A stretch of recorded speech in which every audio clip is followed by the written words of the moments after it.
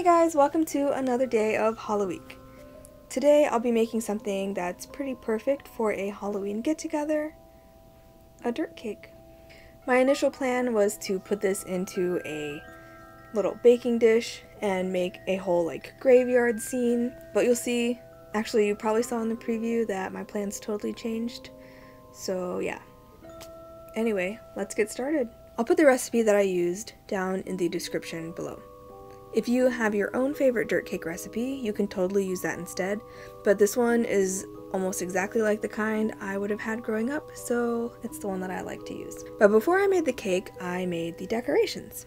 I wanted to have a tombstone with a white skeleton hand poking up from the ground, so I melted some white candy melts and tried piping that onto some wax paper. But something was up with my candy melts. I think maybe they were expired. I threw away the bag, so I'm not sure, but it was just not working for me. I scrapped that idea and decided to just use the normal chocolate that I was going to melt for the tombstones if there was any left over. So for those, a super easy way to do this is to take some Milano cookies and cut them in half.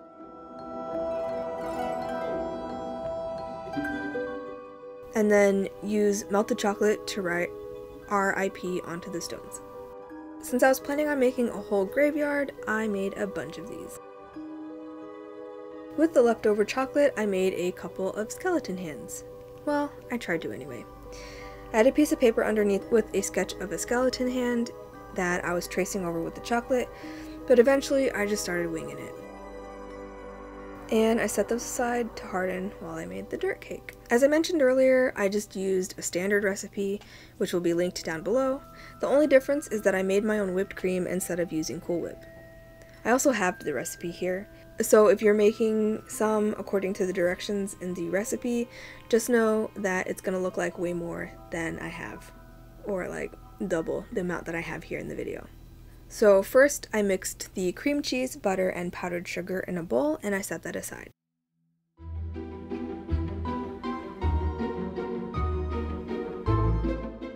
In the big bowl, I mixed the milk with the pudding mix.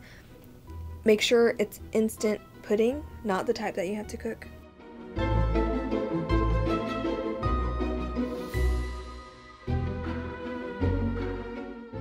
Once I mixed it, I left it to set up. And while that was happening, I made the whipped cream. For that I did ½ cup plus 2 tablespoons of heavy cream and 1/4 cup of powdered sugar.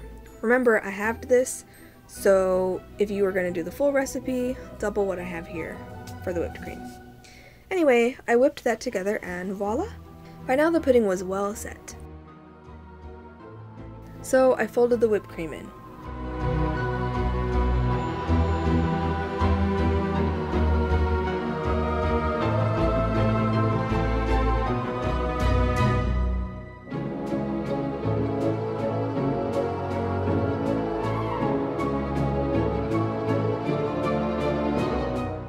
Then I folded in the cream cheese butter mixture.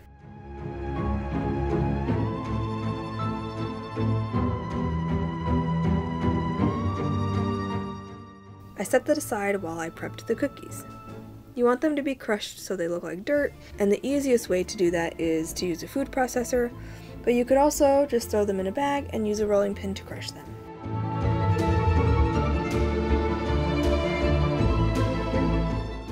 And now, the dessert is ready to be assembled. So I was going to do a graveyard, but I was eyeballing the skeleton hand glasses that I made in the last video, and I decided to make a personal sized dirt cake in those first. And with whatever was left over, I would make the graveyard. I had plenty of stuff. I'll totally have enough to fill these 2 brandy glasses and also another baking pan, I thought confidently. Anyway, I spooned in some of the cookie crumbs for the base,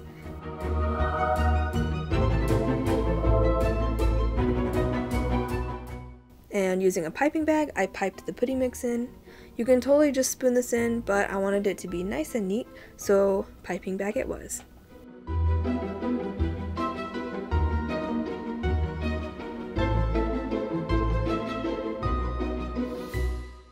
Then I did another layer of crumbs.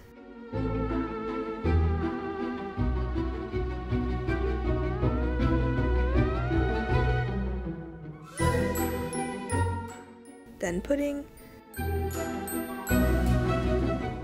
crumbs, pudding, repeating until they got to the top. And I filled these things to the brim. And wouldn't you know it, after filling up both of these things, I barely had enough crumbs or pudding left over to do the graveyard.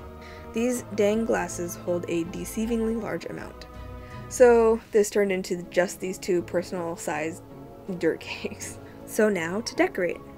I had a little bit of a light colored luster dust, so I decided to brush that onto the 2 hands that I decided to use. I was trying to get them as skeleton looking as I could.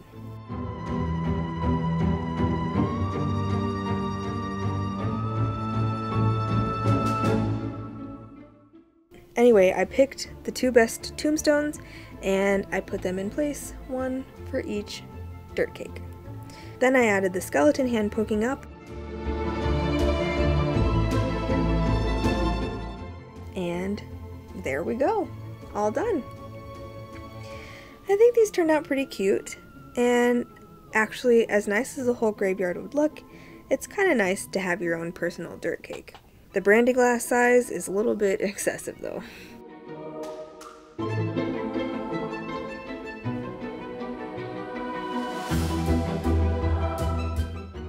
I hope you guys enjoyed today's video. If you did, please leave a like, subscribe, hit that notification bell, all of that good stuff. What kind of decor would you add to a spooky dirt cake? Growing up, we always put like gummy worms in the inner layers so that when you dug into it, you would dig up worms. I'm sure there's probably like candy eyeballs or something. I actually meant to do like cobwebs on the tombstones, but since my white candy melts kind of didn't work, I scrapped that idea. I'm sad though, I think it could have looked pretty cool. But anyways, thanks so much for watching, and I'll see you guys tomorrow. Bye!